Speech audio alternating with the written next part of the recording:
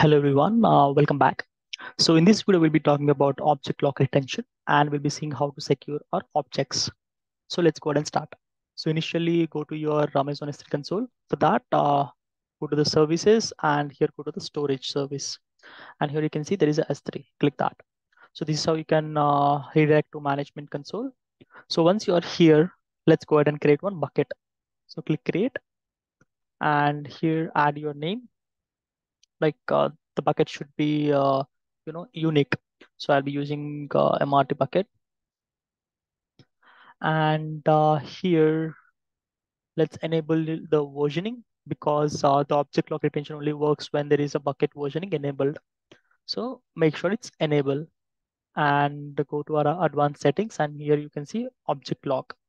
Make sure you enable this one. So you see store objects using write once and read many, or in short, we can call it as warm model, to help you prevent objects from being deleted or overwritten for a fixed amount of time or indefinitely. So when you enable this, permanently allow objects in this bucket to be locked. Additionally, object locks configuration is required in the bucket details after bucket creation to protect objects in the bucket from being deleted or overwritten. So let's acknowledge this one and let's create a bucket. So meanwhile, when the bucket is created, so the definition of object lock retention, so it's a basically feature in Amazon S3 that helps you to protect important files from being accidentally changed or deleted. So it allows you to set a specific time period during which the object or a file cannot be modified or deleted. That is where we use the object lock retention concept. So since we have enabled this, let's go ahead and click this bucket and let's upload few files. So let's click upload. And here I'll be uploading the files that we have uploaded in the previous video where we use the static website. So I have uploaded these documents and let's click upload. So let's close this one and coming to the bucket. So if we go to the properties section here, so you see object lock. So we have enabled it, but there is a default retention. So we can edit this one and make sure you enable this. So automatically protects a new objects put into this object from being deleted or overwritten. So when you enable this, we have two different modes, the governance and compliance. So coming to the governance mode, the retention settings can be changed or removed by authorized users. So it provides a flexible in managing data retention requirements, making it suitable for situations where you might need to adjust the rules. So when you select this governance, you can change this afterwards. So you see, users with a specific IAM permissions can override or delete protected objects versions during the retention period. So that is what the governance is. So if you check the compliance, so this is more rigid. So once the retention period is set, nobody, including the highest level of access, in short, we can call it admin, cannot remove the permissions. So this mode ensures strict compliance with regulations or legal requirements that demand data to retain or remain unchangeable. So that is what the second one is. Here you can see here, no users can overwrite or delete the protected objects versions during the retention period. So that is what it is. So in this case, I'll just keep it as one.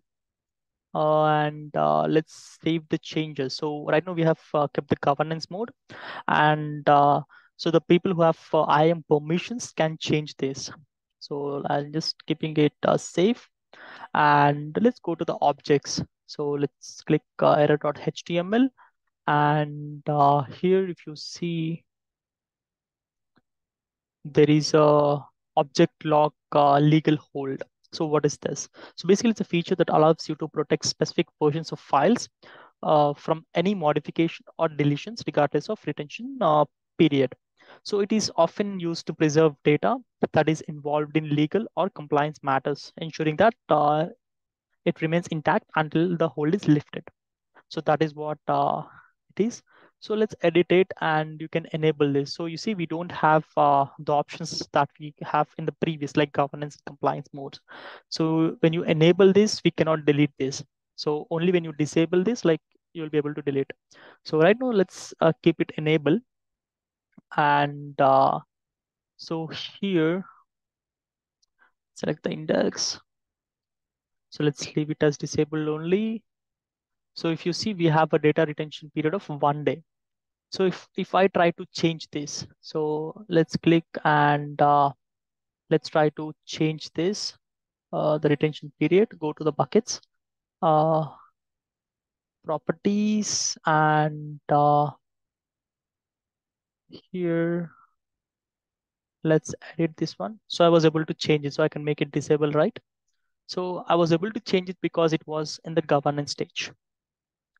So let's change it to compliance. So before that, let's try to delete, okay? So let's disable this one. Okay, I'll just disable this one.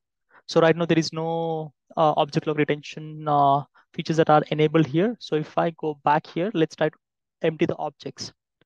So let's make sure it's removed. So where is it? So it's disabled right now. So let's try to remove it. So if I go back here, click buckets, empty the buckets, and permanently delete. Let's see if all the objects are able to delete. You see, failed. Why it was failed? So there is a one particular file, error.html. It was failed, access denied. Since because we have kept legal hold on that one.